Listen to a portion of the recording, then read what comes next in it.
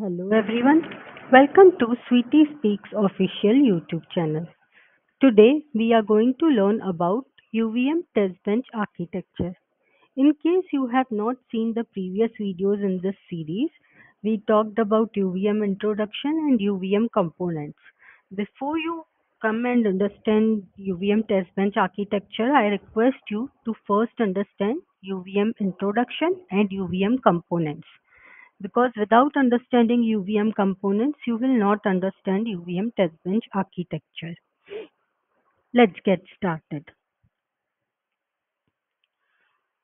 Inside your UVM test bench, the first thing is DUT.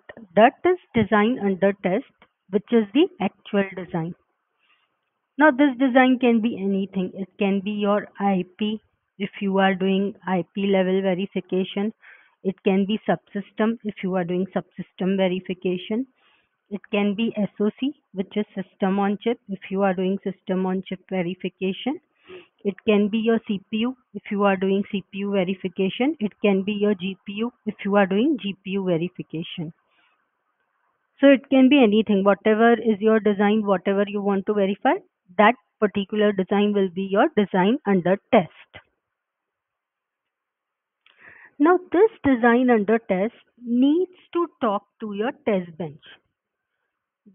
To establish the connection between DUT and your test bench, we have something called as interface. Interface is nothing but a bundle of signals.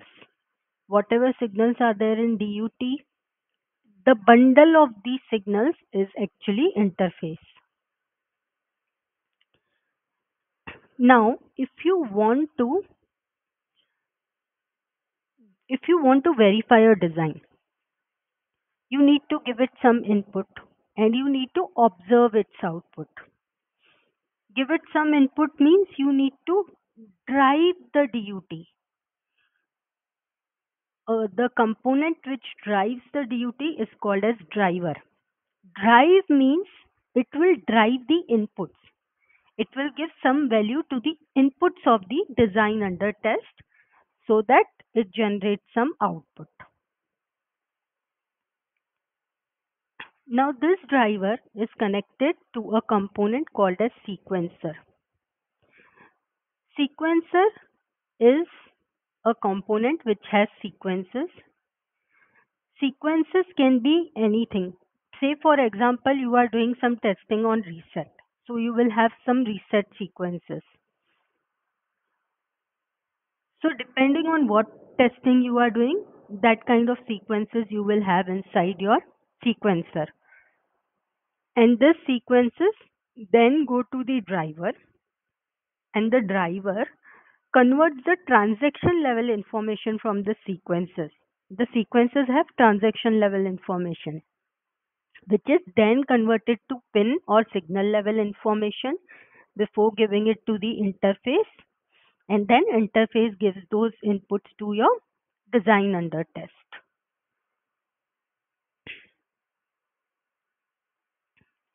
Now when you give some input to the design, it will generate some output.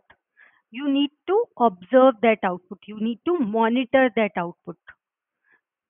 The component which does that is called as monitor. So main job of monitor is to monitor the outputs of your design.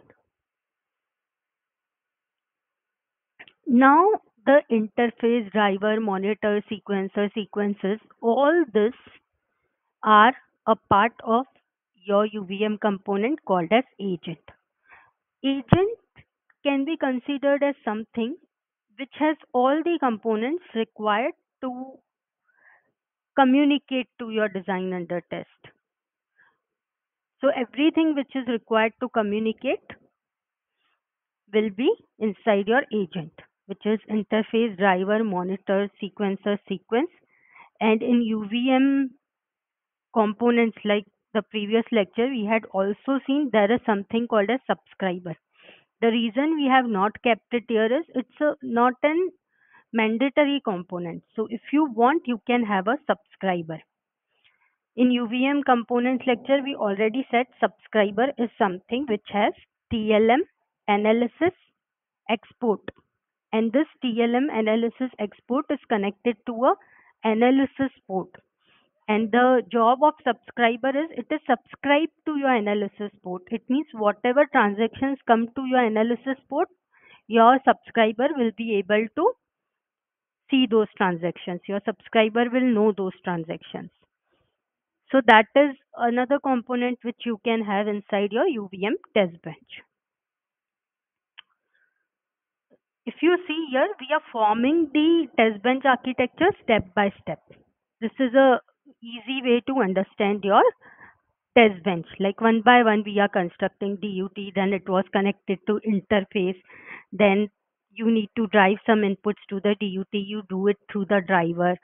Driver gets the input from sequencer which has sequences. Then since you gave some input, DUT generates some output and those outputs are monitored by monitor.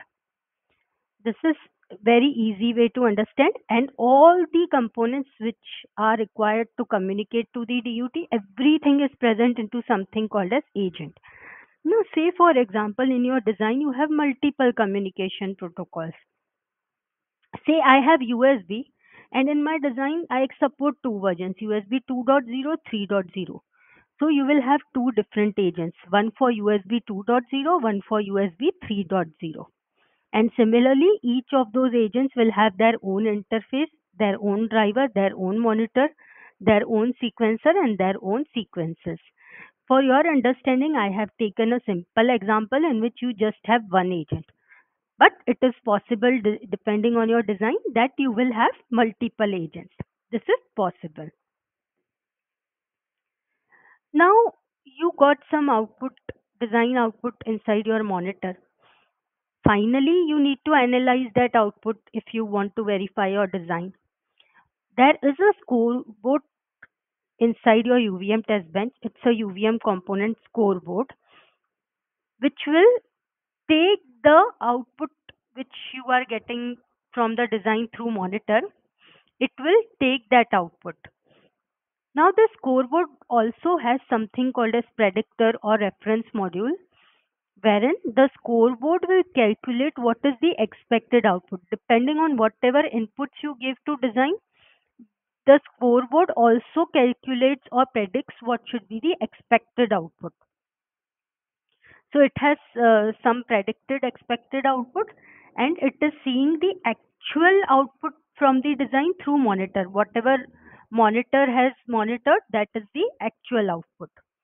So scoreboard has two outputs now. One is expected or predicted output and one is the actual output.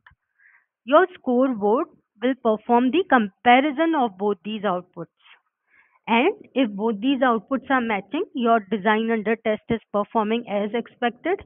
If both these outputs are not matching, it means your design is not performing as expected. Now, in this case also, it's not necessary that it will be a design bug only.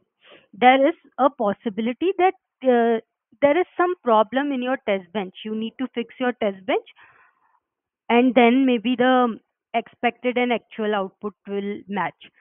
One example is maybe in your predictor itself, you have done some miscalculation of the expected output.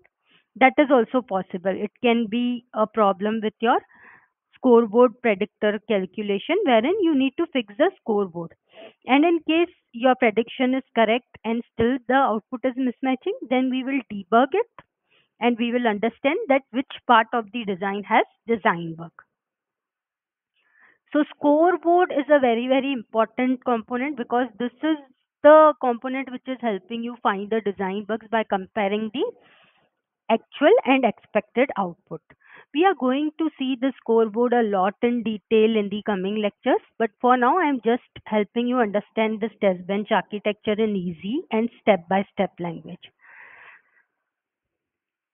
Now all these things, your agent, scoreboard, all these things are present inside a component which is called as environment. So environment can be considered as a container which contains your agent. In this case, there is a single agent, but it is possible that it will contain multiple agents depending on your design, and it contains the scoreboard also. And in case you want to have some additional checks, It will contain the additional checkers. In case you want to do the coverage, then it will contain the coverage collector also. So all these things are present inside environment. What does the environment consist of? Your agent, your scoreboard, your coverage collectors if needed, your additional checkers if needed.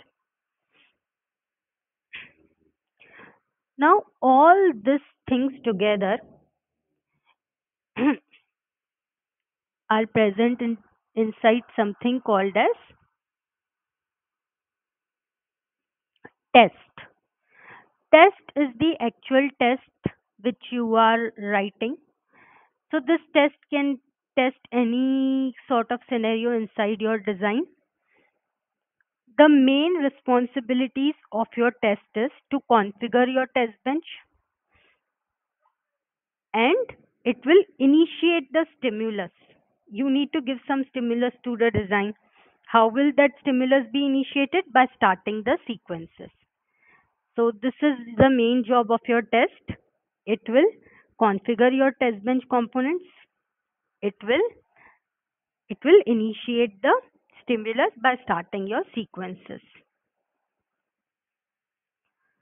All this together, your test, your DUT, everything is present into something called as top. So this top is the topmost layer inside your test bench architecture, which also contains design under test along with other test bench components. If you remember in the previous lecture where we studied about UVM components, we also said that the UVM test bench is a layered architecture. If you observe here, we have built layers of the UVM components. There is agent which will have interface, driver, monitor, sequencer, sequences. Then we have environment which contains your agents and scoreboard.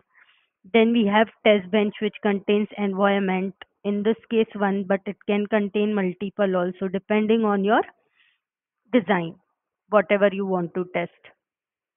And then your DUT along with all your test bench components are present inside the layer which is top. So here if you observe, it is a layered test bench. Another thing which we said is object oriented. Now if you see each of these components in UVM, say you top, this is extended from a class called as UVM top. Test is extended from a class called as UVM test. ENV is extended from a class called as UVM ENV. Agent is extended from a class called as UVM agent. All these classes are provided by the UVM itself. Similarly, driver is extended from UVM driver, monitor from UVM monitor, sequencer from UVM sequencer. Like this, it is a object oriented test bench. I hope with this you are now easily able to understand the test bench and how different layers of the test bench are formed, what different components in the UVM test bench do, what they contain, and how they connect with the DUT, and how they verify the design under test, how they verify the actual output is really matching with the expected output using scoreboard. This is very important lecture because this forms the basis of your UVM. You need to understand UVM test bench before you understand more in detail about UVM. So I request you, if you want, go through this lecture again and again, go through the previous lectures UVM components again and again until you understand it thoroughly. Then only it will be easy for you to understand about the upcoming lectures. And uh, in the previous lecture, which was UVM introduction, we had told that for UVM, system verilog is the basis. So please learn system verilog first, then learn UVM. We have a lot of system verilog tutorials already uploaded on this YouTube channel, Sweetie Speaks Official, and a lot more system verilog lectures are going to come. I request you to please understand that first, then go through the previous lecture of UVM inside the series. Then understand this UVM test bench architecture so that in the upcoming lectures, when we deep dive into UVM, you understand it properly. I hope these lectures are helping you to learn VLSI, and I hope my teaching is easily understandable for you. I am open to feedback. Request you to please give your feedback in comments so that I can incorporate those in upcoming lectures. To stay tuned to such content in VLSI and learn VLSI in easy language, please subscribe to Sweetie Speaks official YouTube channel. Thank you.